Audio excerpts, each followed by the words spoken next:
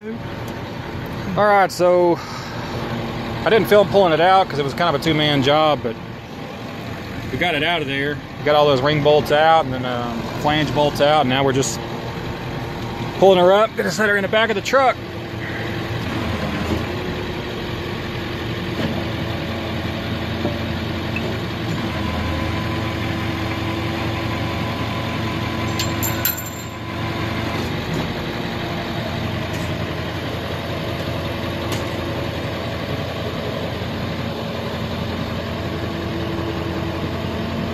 That's what it looks like. So we're back on the Cat 933 steering clutch assembly. I started to take it apart, but I didn't film it. But the only thing you missed was there's this large nut. I think it's a C2 and 5. It's supposed to be. It's a metric. 2 and 9/16 will fit if you if you hammer it on there. And then you've got this little nut retainer that sits here. These two bolts that go in here. So you pull these two nuts, these bolts out. You pull that retainer off. That nut will still be on there. You can tell where that nut was. So now all I got to do is I got to put this in the press. And I got to press this stub shaft out to get this whole assembly out. So we'll set.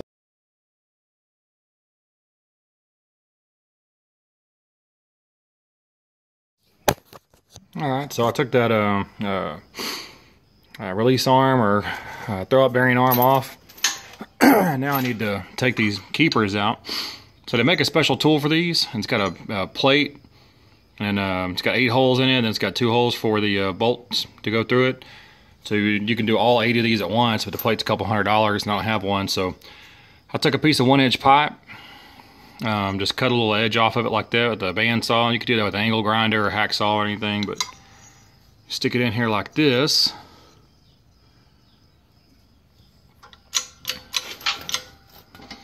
Make sure we're actually lined up here. I need to move it just a hair. Okay.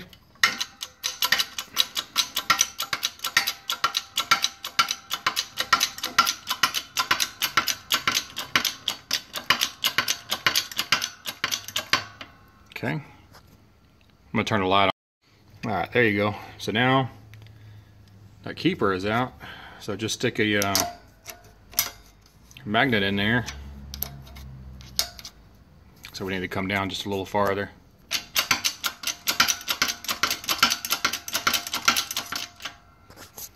There we go.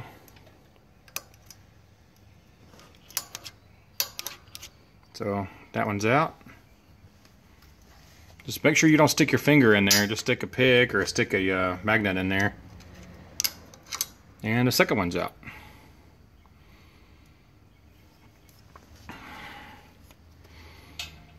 So now, release the pressure.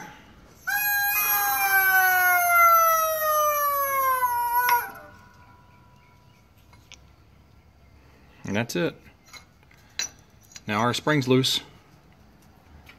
I have to, they're going to be in there, kind of like stuck on the bottom, so I'll go ahead and get the camera set up so I can kind of do a quick quick run through, but I'll take the rest of the other 7 off.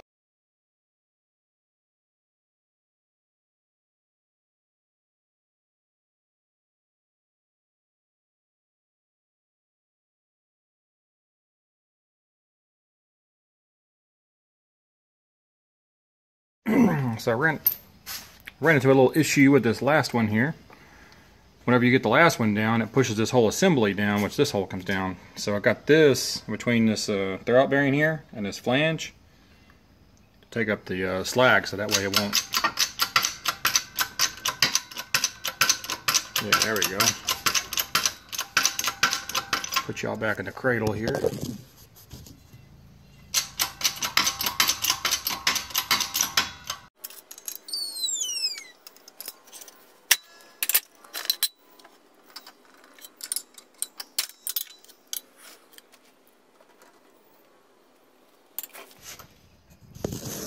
And there we go. They're all out. I'll move this over to the bench and we'll disassemble all these clutch plates. And then get back on the press. I need to replace this bearing.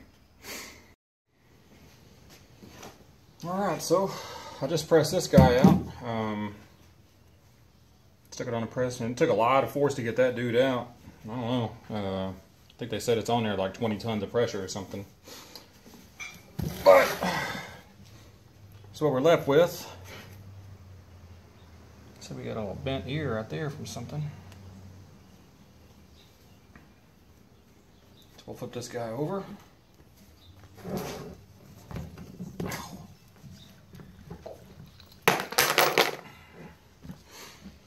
Those are all the little spacers from the bottom of the springs.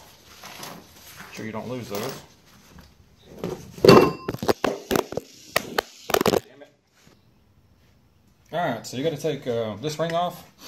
And you need a custom bent tool like that, you know, because when they're bent like that, that makes them perform much better. So there's 2 set screws.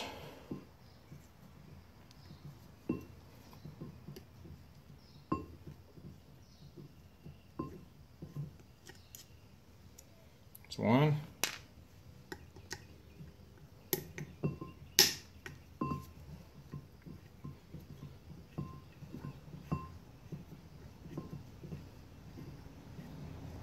And 2.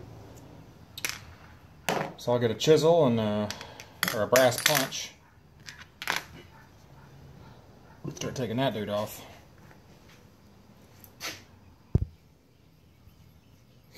So, can't find my brass punch, so just found a chisel. Tapper. It's not on there real tight.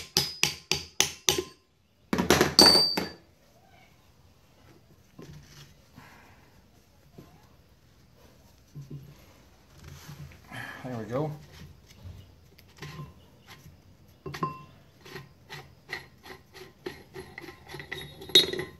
Get that out.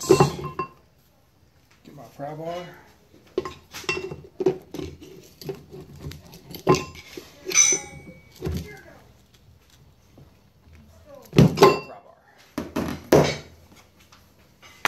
you need any gas for your truck? I think mine's full. Alright, so move this tool out of the way here. Harbor Freight gear puller.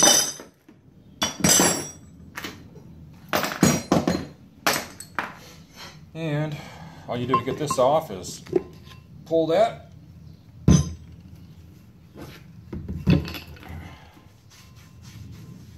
I'll put these in a parts washer, wash them up a little bit. So these are all of our clutch plates that we got to replace. Like I said, what happened on this is you see all this oil on everything. This is how come these clutch plates on this particular loader, went bad because that pinion seal started to leak, and all of these dudes got caked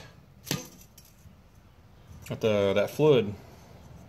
So they're not supposed to be wet. It's supposed to be a dry setup. So I will move this out of the way. Give myself some room here.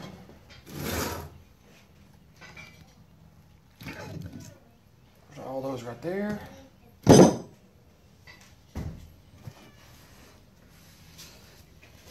cabin was swimming pool. You know that, Dad? Uh-huh. What happens if we dies? And she'll just swim around till she can get out. Well, I thought you said cats can't swim. Cats can swim. Alright, so those are all my clutch plates and intermediate plates and actual clutches themselves. So I'm going to put these all in the this part in the parts washer, this part in the parts washer, that in the parts washer, get all the oil off everything. I'm going to make a video, okay? Alright, so I got all my parts clean. I'm going to take some of this gray SOS pad. It doesn't have to be gray. It can be gray, red, green, whatever. And clean this surface off because this is where the actual clutch material rides. And that old clutch has kind of gotten wore into that. It didn't wear in bad, but it's just good to kind of cross-hatch this stuff so when the new clutch material sits on there, it kind of wears in and finds its own on groove. You can also, this isn't glazed, it doesn't look glazed. They can develop a glazing on them from slipping too much. So it's kind of good just to rough them up a little bit, like that.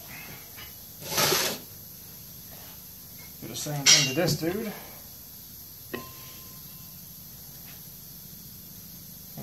Clean the surface up, get the oil off of it.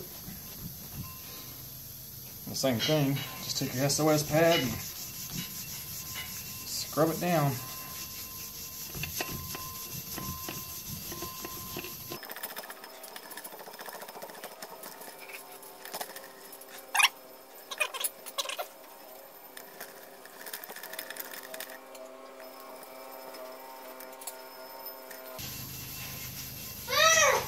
Ah, there you are.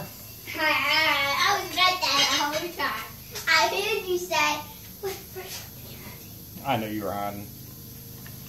hey Dad, why did you mean like actual candy? I don't have any candy, but Why did you say break up the candy? I'm just messing with you.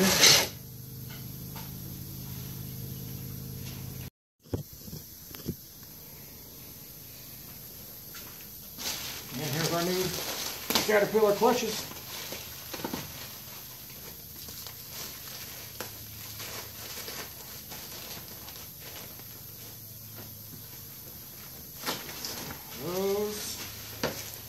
These will be the discs. And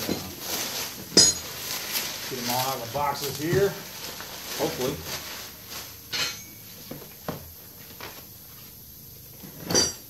Just in case any of y'all need the information, there's the part number. It's 5K8616. The discs. And for the actual clutch itself, the 6Y7914. Okay, so it looks like I've got 1, 2, 3, 4, 5, 6, 7, 8, 9 discs and 4 clutches, which is not the correct deal. I have no idea why they gave me that, but we need to count how many clutch discs. I think there's 6. So we need 1, 2, 3, 4, 5, 6, 7, 8, 9, 10. So we should have 10 discs, or 10 clutches, and 1, 2, 3, 4, 5, 6, 7, 8, 9 discs. So we're missing 5 clutches.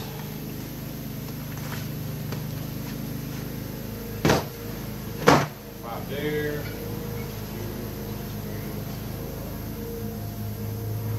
7. So we got enough discs. We don't have enough clutches. Well, that's pretty typical for a parts run. The bane of my existence is having to go back and forth to the parts department 1,000 freaking times because I didn't get the parts. This particular time, the customer went and picked these parts up. And you know, he just picked them up. He didn't actually go through them and count them or anything. I've gotten to the point now where I'll go through them and count them all, make sure they're all there. Even then, sometimes you get them out of the box and they're the wrong ones. But anyway, I'm going to go check the receipt, see if he billed out 4 of these, or if they're billed 9. If they're billed 9, I'm going to call him and I'll go get some more.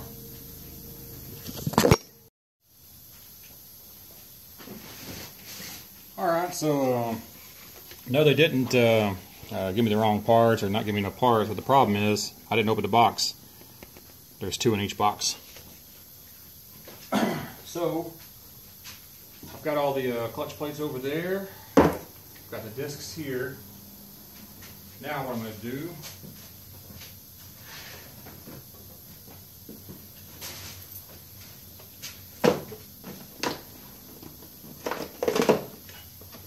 is ship these discs with some kind of coating on them. If you can make it out on the video or not. Yeah, you can see it. See all that junk on there?